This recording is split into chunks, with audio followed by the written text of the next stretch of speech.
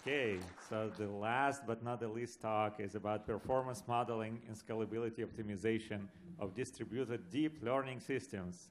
And the presenter is Olatunji Ruwase from Microsoft Research. Good afternoon, everyone. Thanks for the introduction, Ron. Welcome. Thank you for coming for my talk. This work is in a collaboration between the College of William and Mary and Microsoft Research. So, as you might be aware, deep learning has garnered a lot of interest in industry and research, mainly because of the state-of-the-art performance that DNN models have shown on a variety of challenging AI tasks in the domain of vision, speech, and text processing.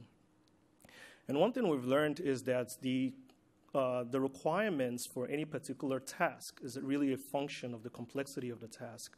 So, for example, recognizing handwritten digits can be done using a relatively small model size and a relatively small amount of data, both of which will fit on a single machine. However, to recognize higher resolution images, that requires DNN models that are significantly larger and potentially ones that have billions of parameters that need to be trained. And training such large models typically require a large amount of data as well. And so at this scale, training such models is really impractical if you want to do it on a single machine, simply because it might take you a long time to even iterate over the training data. And to address this, researchers have proposed frameworks that enable distributed training of large DNN models using large data. And these frameworks, they exploit various kinds of parallelism techniques, one of which is model parallelism. Here, the idea is basically a model that would not fit, that's too large to fit on a single machine, gets partitioned over multiple machines. And the standard terminology is to refer to the ensemble of machines where you've partitioned your model as a model replica. And an individual machine within that replica is called a worker. Furthermore, data parallelism is another form of parallelism. It's another parallelism technique where basically the large training data you have, you can process it quickly by basically partitioning it across multiple model replicas. So each model replica is responsible for a partition of the data. These replicas all share parameters through a parameter server to ensure convergence. And even at the parameter server level, we can also exploit parallelism here by basically partitioning the model's parameters across multiple machines. So using a combination of these three techniques, model parallelism, data parallelism, and parameter parallelism, these frameworks enable us to train very large models into reasonable accuracy in a matter of days. But the question that these frameworks leave unanswered is really, as a researcher, if I have a large DNN model and I have access to a large cluster of machines, what is the right way for me to configure my distributed system such that I have an optimal configuration? And optimal here for us really means minimize the time it takes for me to iterate over the training data. So this is the question that's left unanswered. So specifically, out of my distributed hardware that I have, how many of them should I partition into my parameter server system? How many model replicas should I have? And how big should my model replicas be? And this is the problem we've addressed in this work. Now, why is this important? Why is an optimal system configuration which minimizes the iteration time over training data? Why should we care about this? To evaluate this, we considered the training of a large model for the ImageNet 22K task. Here where you're trying to classify image classification task. And we did this on a relatively small cluster of 20 machines where we explored various system configurations that you could come up with in terms of partitioning your machines for different parallelism modes. So here on the x-axis, I'm basically showing, and each dot on this graph represents a system configuration. So on the x-axis, we're basically scaling the replica size. So how much model parallelism are we exploiting? On the y-axis, we're basically scaling the number of replicas. So how many model replicas, how much data parallelism are we exploiting here? Now, like I said, each dot there represents a particular system configuration. We've fixed the size of the parameter server parallelism here just to reduce the search space. Now, the size of each dot here represents the amount of time it takes to iterate over some amount of data, not the entire training data set, but some small sample of the training set. And as we can see here, the red dots, which is the smallest, is what we will consider the optimal configuration, simply because it allows us to iterate over the data the fastest. But why is this important? We see that compared to the worst configuration here, the fastest configuration is actually an order of magnitude or more faster. So having an optimal system configuration means we can go over our training data significantly faster compared to a worse configuration. And even compared to like a random, like a median configuration there, we're still noticeably faster. So this is the benefit of picking an optimal configuration. However, this is very challenging to pick because even here, as we can see, the configuration space is really large. For just a small cluster of 20 machines, here we have dozens of configurations that we would have to individually enumerate and test to see what the iteration time would be. And so doing this empirically is really time and resource consuming, and it's not ideal.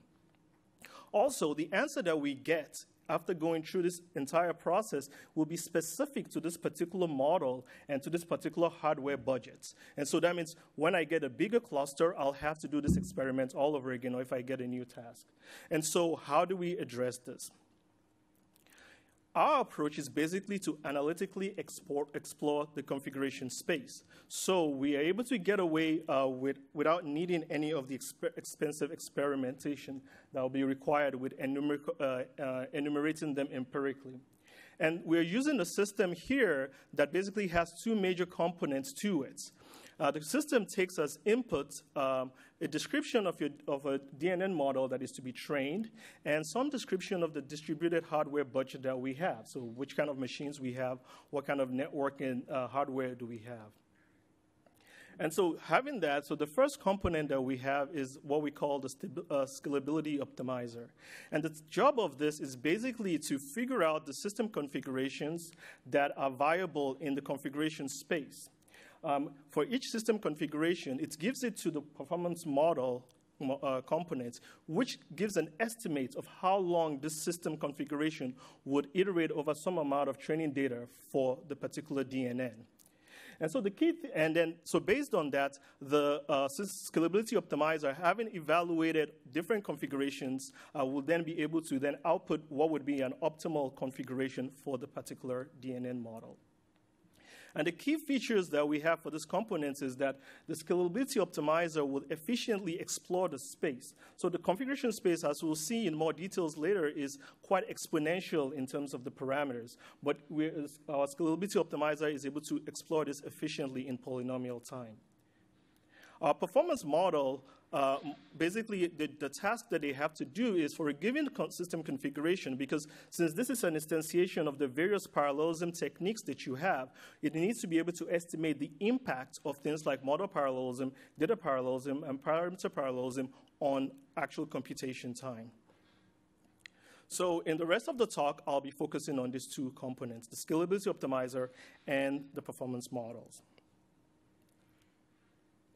So the performance models, like I said, basically estimates the impact of model parallelism and data parallelism on computation time. In terms of model parallelism, remember, this is when we take a model and we partition it across multiple machines. And so there are two components of time to consider here. One is the time spent on local computation and the time spent communicating across the machines. The local computation time is really a function of the number of connections that you have on each box, the number of neurons, and the cost of the basic operations. So here we use a few experiments to estimate the cost of the basic operations. By that I mean things like multiplication and addition per machine. So we need just a handful of experiments, and then we use that to estimate the rest of the time.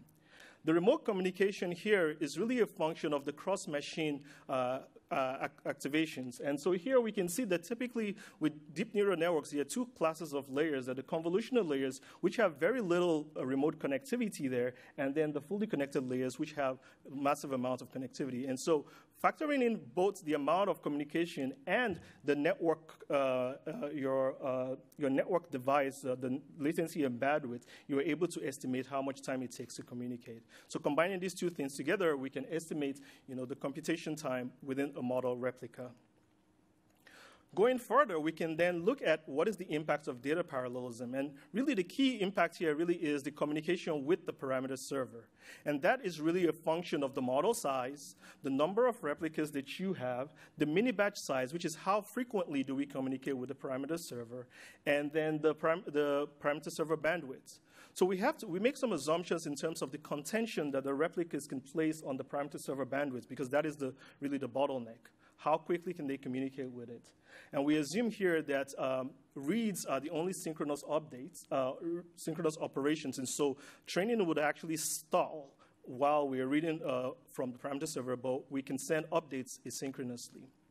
So combining these two components, the time spent within the model replica and the time spent communicating with the parameter server, our performance models are able to estimate the time it would take a particular system configuration to iterate over some amount of training data. So moving on to the scalability optimizer. Here, the question we're trying to answer is that for given a space of system configurations, we want to efficiently find an optimal one by using the performance model to estimate the iteration time for each one.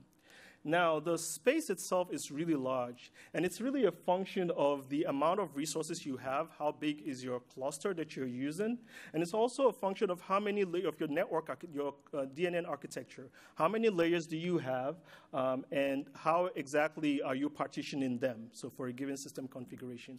And I wouldn't go through all of the details, but I hope you get a sense that it's really a large space. It's exponential, in fact. And so what's the idea here? The idea here is that we know that exhaustively enumerating will just not work. It's impractical. It's too slow. But we take advantage. We came up with an efficient algorithm that takes advantage of two key properties. One is we are very careful in terms of how we allocate workers to partitions of layers that need to be computed. So we essentially achieve this sort of bipartite graph matching, which helps us to minimize the amount of remote connections across the workers within a model replica. And then secondly, we sort of build up the solution in a dynamic programming way, where first we figure out what is the right configuration for the input layer, and then using that, we build up what the next will be appropriate for the next layer, and gradually we sort of build up solutions there using dynamic programming. And essentially, we end up with a polynomial time solution. So in terms of evaluation, we basically looked at an image recognition task, ImageNet 22K, which is basically a classification into 22,000 categories of 15 million high-resolution images. We used the state-of-the-art model for doing this, which contains about 2 billion parameters. We use the Adam deep learning system, which is also state-of-the-art for distributed machine learning, for distributed deep learning, and it provides us the three knobs of model parallelism, data parallelism, and parameter server parallelism. We use a small cluster of 20 machines of commodity servers, and we basically, in this result that I'm going to show, we're just going to be focusing on the performance models in terms of how accurately do they estimate the scalability of each parallelism technique, how well do they estimate the relative performance of two configurations, and then finally, how well do they estimate the absolute time to iterate over some amount of training data. So first, we look at scalability. And here I'm showing three graphs because we're estimating the scalability of model parallelism, data parallelism, and parameter server parallelism. For each data, we basically fix the other two dimensions of parallelism, and then we scale on one parallelism. So for example, on the far right, basically where we have the model parallelism graph, we are basically scaling the replica size from 1 to 4. This is within the constraints of our cluster size. And we do the same for the other parallelism techniques. The red lines indicate our estimates, and the black lines show what we get through measurement. So that's sort of the ground truth. And one thing that's known about these different parallelism techniques is that they basically scale differently. So model parallelism is known to scale superlinearly as your work because of cache effects. As your model fits more into cache, you get superlinear scaling. But data parallelism scales typically linearly because you partition the data sort of across different replicas. Parameter server parallelism scales as long as the parameter server is the bottleneck. And after that, it doesn't scale anymore. So what's interesting is that we see here that our, and on the y-axis, just explain, this is the speed up relative to like just a sequential, the one data points, basically. And so what we see here is that our models are able to actually capture the individual scalability trends for the different kinds of parallelism techniques, which is good. The next evaluation is really, we want to compare between different configurations. And the way we went about this is we came up with like 8 configurations. And so we show them here in the first column, which is where each configuration is represented using 3 numbers. The first number indicates the replica size, so the number of workers in the replica. The second number indicates the number of replicas, and the last number shows the number of machines that are used for parameter server. And so we have 8 there. The second column indicates the ranking in terms of how long it takes for this model, these configurations to iterate over some amount of training data. And then the last column shows what our models estimated. And our models match the measurements exactly. And this is really because we've been able to capture the effects of these various forms of parallelism on the computation and communication. Finally, we estimated the absolute time to iterate over the training data. And here we also presenting for scaling on the 3 different dimensions of parallelism. And here we don't exactly match measurements, which is not surprising because we do not model precisely. But what we have about a 25% error relative to measurements. But this is okay because we think the most common case where people would this will be used is to decide between a good configuration and a bad one, not necessarily how much better or how much worse it is. And so we think it's still a useful result. Now, before I conclude, I also want to sort of briefly talk a bit about convergence. I want us to note that convergence really isn't an issue here for us because that's a function of more of the hyperparameter settings that you have. Rather, what we're interested in here is how quickly can you iterate over the training data. So in conclusion, here I have presented a system that enables deep learning experts to basically use distributed hardware efficiently to do large-scale training. The system enables them to come up with good configurations without having to do expensive experiments or require distributed systems expertise for configuring. The solution comprises of 2 components. One is the performance models, which are able to estimate the time it takes to iterate over some amount of training data using different forms of parallelism that existing frameworks provide. And we have a scalability optimizer, which is able to efficiently explore the configuration space in polynomial time, even though the space is actually exponential. And with that, I conclude, and I'll take questions. Thank you.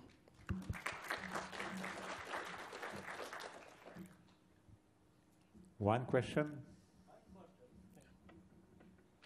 Thank you. So I was a bit more curious about the model you used to estimate. Is it polynomial? Is it like polynomial, or do you do some kind of interpolation? How do you set the constants? We do both, actually. We start out with a polynomial, and for the things that are really difficult, we actually get some, like I said, we do some simple experiments to get some constants that we use to set that. Yeah. Thank you very much. Yeah, thank you. Thank you very much. That's the end of the session. Thank you, guys.